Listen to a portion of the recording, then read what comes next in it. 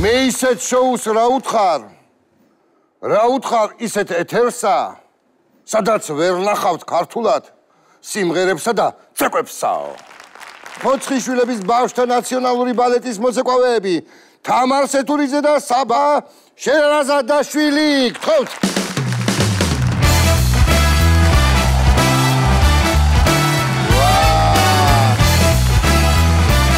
და რა კოპციები და მშვენიერები შემოხვედით, ვაშეთო. აღფრთოვანებული ვარ, ცოტა ისინი თავდაჭერილად უნდა მოიქცე. რა კარგები ხართ?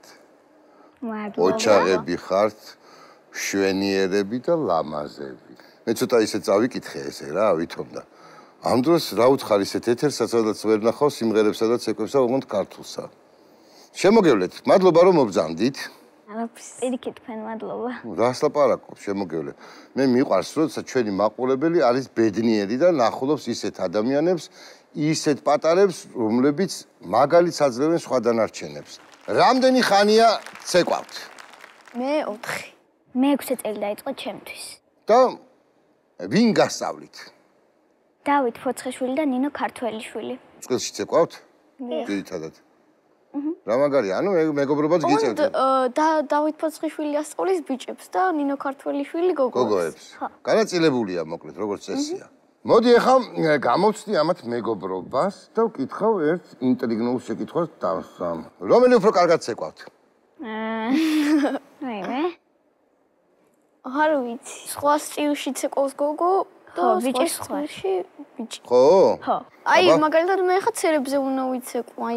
შენ არა ხო, ცერებზე არ გახართ გოგო? აი, ესე უნდა ვიცეკვო. როგორ? ამ დროს ესეთ გახართ გოგოები? თითის წვერებზე? რო დანარნარებთ ხოლმე ესე თითის წვერებზე? ხო. მე იმიტომ არ გამომდის ნარნარი.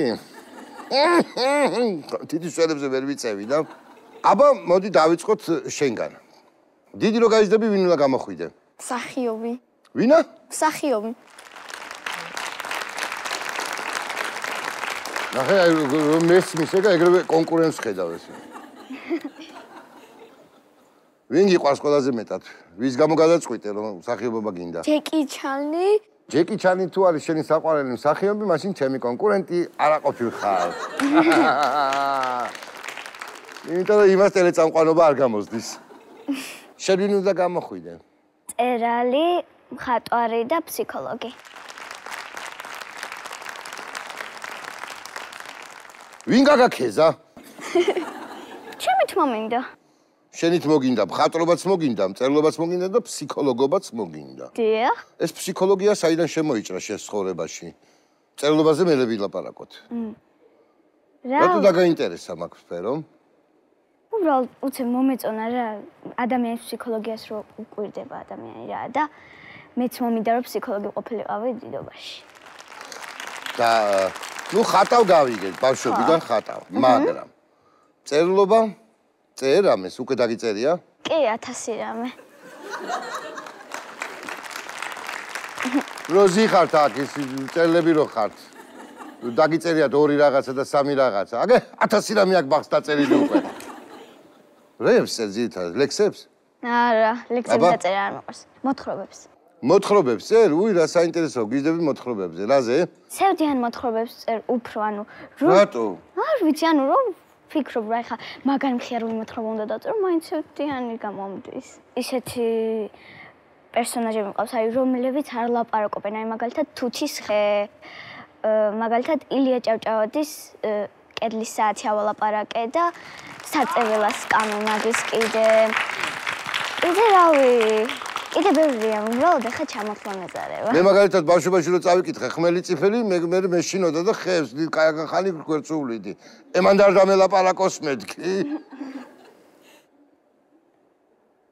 ალიყო სასაცილო, ხო? არც ისე. ალიყო. ეს ხო იყო სასაცილო. მართლა გეუბნები ხმელი წიფელი წავიკითხე, ვაიმე თქო. თან თელავში დიდი ხმწიფელი არა, მაგრამ ჭადარი გვაქვს დიდი 900 წლის. ჭადარი რო დამელაპარაკოს და მთელი ეს 900 წლის კახეთის ისტორია რომ მომიყვეს უცბად წალმიდიხარ მე თავის თვალით აქ ნანახი. წარმოიდგინე.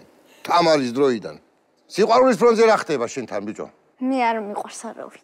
შენ არ გიყვარს არავინ, რა ამ კაცი განაცხადი იყო, რატო? რა დაგიშავეთ? პატარა ვარ. პატარა ხარ? პატარა რო ხარ, მაშინ უნდა გიყვარდეს ბევრი. შენ? რა, არავინ. არა. მეც იგივე მიზეზით ჯერ პატარა ვარ. ვაიმე როგორ მითხრა არავინო. შენი დაქალები ეხა სხედან, შენი მესაიდუმლე დაქალები. კვდებიან სიცილით რა, მაგრამ მოიტყუაო. რა, არ მომიტყუია. როგორ არა, შეყვარებული არ ამყავს, მე არ ამყავს. ვაიმე, ჯერ პატარა ვარ. პატარა რო ხარ, მაშინ უნდა გიყვარდეს, რომ დიდი რო გაიზრდები, მე ისაგან რა ქვია. აბა სად არიან თქვენი პედაგოგები? აბა, გამარჯობა პედაგოგებო. როგორი გოგოა? გადასარევი მე მაქვს თამარის მოთხრობების სახლში და ბავშვებს უკითხავ ხოლმე საკმაოდ საინტერესო წერს. სხვათა შორის სპექტაკლებსაც ეკვავენ ბავშვები და რა სპექტაკლებს ეკვავენ? სპექტაკლი არის მითოლოგიური და ისტორიული შერწყმაა რა. მითოლოგიური გმირი ჩვენი მამბერი, რომელიც მგელთა მბრძანებელი იყო და ასევე ვახტანგ გორგასალი ხვდებიან ერთმანეთს. პატარა არის რა ვახტანგი და ეს ძალას აძლევს და გეპატიჟებით 29 ოქტომბერს. სიხარულით გესტუმრებით, ბრავო. ერთი ისღა დამრჩენია ჩემო კარგებო, ეს უკეთილშობილესი ორი ადამიანი ვნახოთ წყვილში როგორც ეკვავს.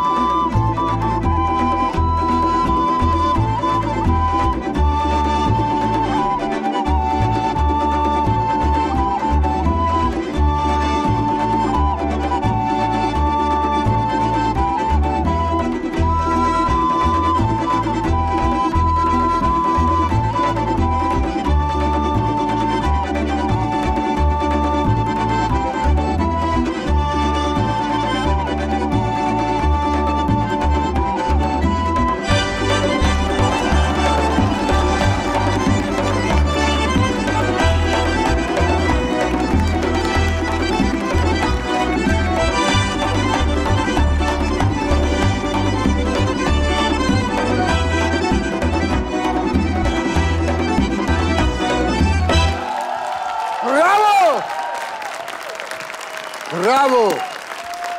ხოცხიშვილების ბავშვთა ნაციონალური ბალეტის მოცეკვავეები. თამარ სეთურიძე და ბატონი საბა შერაზადიშვილი. ძმო, რანაირად იყავი დასობილი, ბიჭო. თითის წვერზე. მადლობა თქვენ, პედაგოგებო. მე მგონი არასწორი გადაწყვეტილება გაქვთ გაკეთებული ცხოვრებაში, ამას უნდა მიაწვეთ ბოლომდე. სპეციალურად თქვენთვის ლოკომოკოს ლომის სტუდიაში.